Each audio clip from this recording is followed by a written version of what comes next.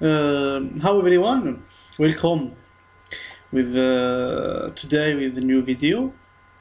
So in this video I tend to show you how we can prepare cyclic analysis for steel beam using Abaqus. First of all, I will create part, so part manager, create, and I will give it name as beam. Here I will choose 2000 millimeter and solid deformable and continue. So I go with the length of just 1000 millimeter. The width will be 200 millimeters. So that's it. For the thickness, I will choose just 100 millimeter and okay. So this is our beam. I will try to give it mechanical properties. So I will go to property and I will go to my library and I will choose steel, double click and okay. So this is the steel property. So the density is there. We have elastic property with Young modulus and Poisson ratio. We have plastic property. So we have yield stress and we have plastic strain.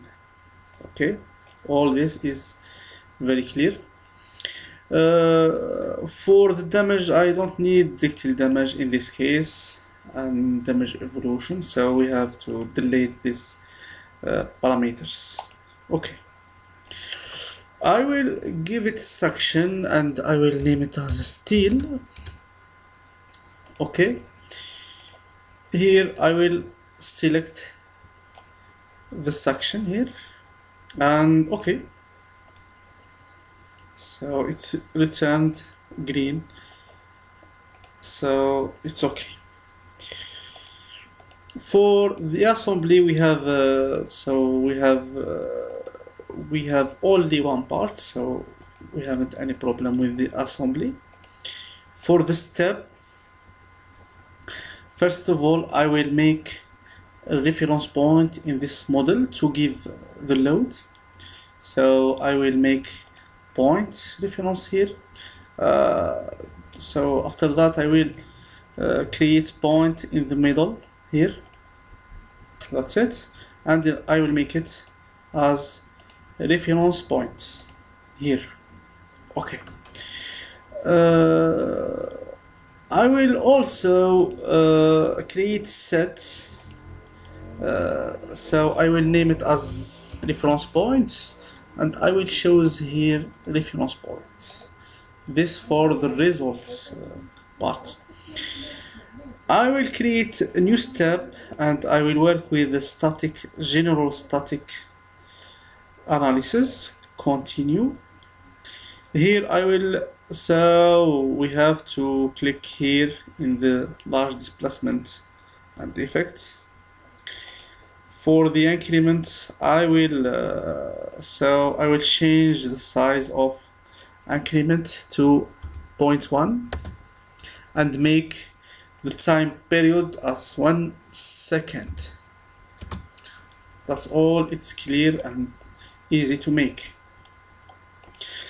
For the result here, I will tend to get the curve of force and displacement. So I will create here new output and I will choose the reference point set, and first of all I will choose RF2. So this for the XY. Okay. Also I will choose again the LF point, and this time I will choose the displacements E2. That's mean the displacement in the axis Y. Okay, and okay. After that, I will go to interaction. We have nothing to done here in the interaction, just the coupling points between the reference point and this surface. So we have to create coupling between the reference point here and the surface here. That's for apply the load. Okay, that's it. For the load, I tend to, in this step, I tend to fix this surface and this all for edges, and I will apply here the load in this reference point. So it's easy. Also, I will choose here create, and I will choose symmetry orchestrate, and I will choose this surface, and here I will choose this option. So E2, E1, E3, and the rotation axis, all that equal to 0. So okay. For the displacement, I will choose this reference points. I will give her a small reference, a small displacement. So I will choose 5 millimeters, and I will fix all the other axes: E2, E3, E1, E3, ER1, ER2, ER3 for the rotation axis. And how I can, so the question is how I can apply a cyclic load to this model. So to doing that, we have to first of all to define amplitude. How I can define the amplitude? So we should click here, create amplitude. We can also do it here in this side and the right button and create amplitude. So I will choose here, I will name it as cyclic, and I will choose tabular, and okay. So here I have my own amplitude. In this case, we have a time frequency and we have here amplitude. So the time is 1 second. I divide it to a 5 period here. If I have 0 time frequency, if I have 0 second, I have 0 displacement here.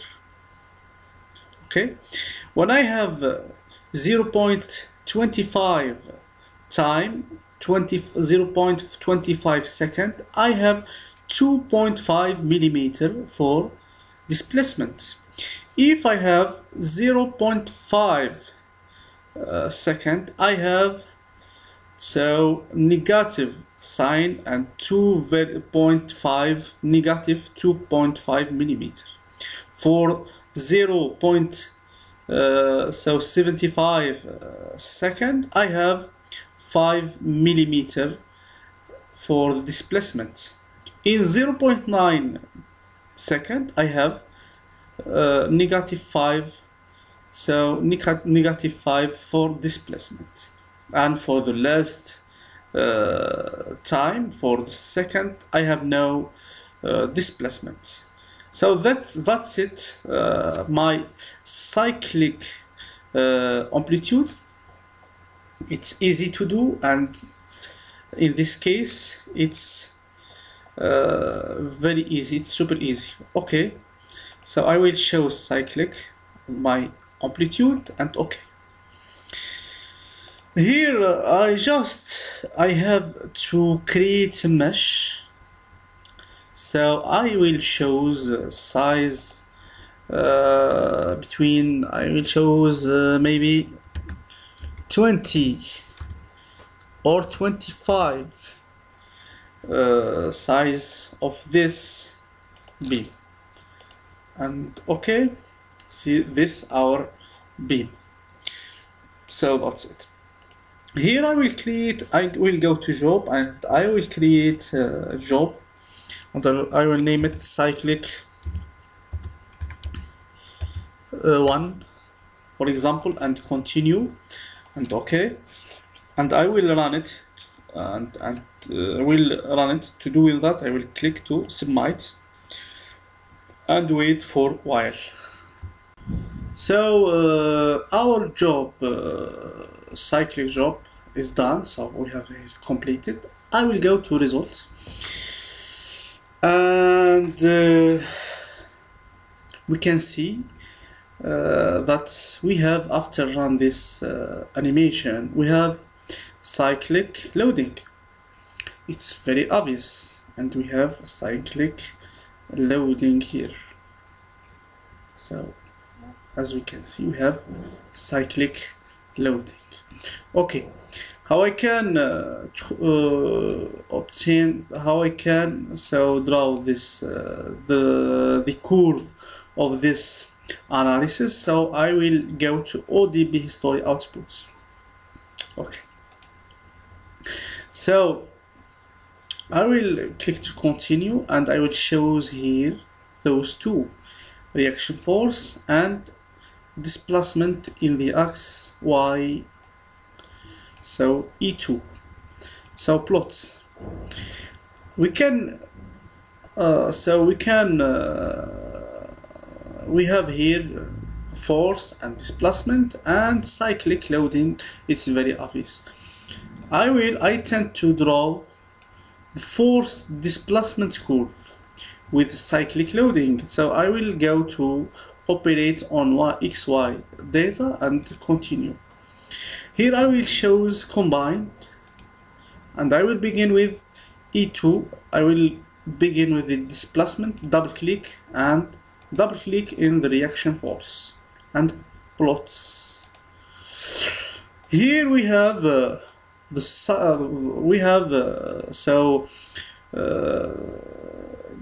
cyclic loading curve relationship with the force displacement cyclic loading curve. I will I go to Excel, and I will show you the curve in the Excel. So this is our curve in Excel. We have here force, and we have here displacement, of course. Thank you for watching. See you in the next video.